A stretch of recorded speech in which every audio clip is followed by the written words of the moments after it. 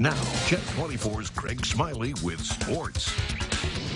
Hey, good evening. Let's talk sports. The Seawolves have a new starting pitcher headed their way as the Detroit Tigers have acquired former Major League pitcher Nick Tepesch from the Toronto Blue Jays for cash. Tepesch has battled injuries in the minors this season.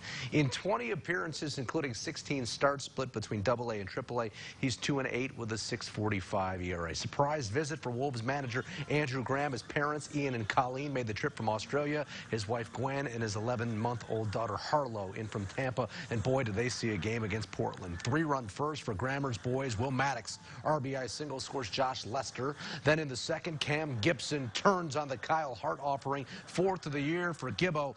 4-0 Seawolves. An inning later, Jake Rogers at the dish sends one to almost the exact same spot as last night. 14th of the year for J. Raj underscore. Score is 5-0 Wolves. In the 5th, Bo Burrows does something nobody had done in the series. Get Red Sox top prospect Michael Chavis out. Chavis followed up his 4-for-4 night by going 3-for-5. Burrows struck out 6 in 5 shutout innings. The offense took it from there. Sergio Alcantara singles up the middle to score Danny Woodrow.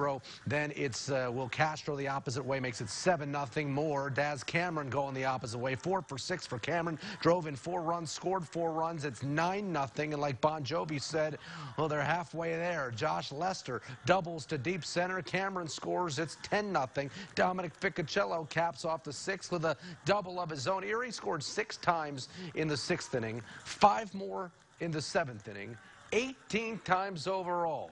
That'll get it done. Seawolves win it 18-1. Come here and there. We've had one earlier in the year, but, you know, that was great. It was continually all through the lineup, so it was a good game all around. When everyone can go out there and do their thing and get the barrel to the ball, it's fun. You know, it's fun seeing guys get hits. It's great, man, with these group of guys, you know, get out and get started and have some fun with it. And, you know, just go with the flow of the game, man. Just keep playing hard.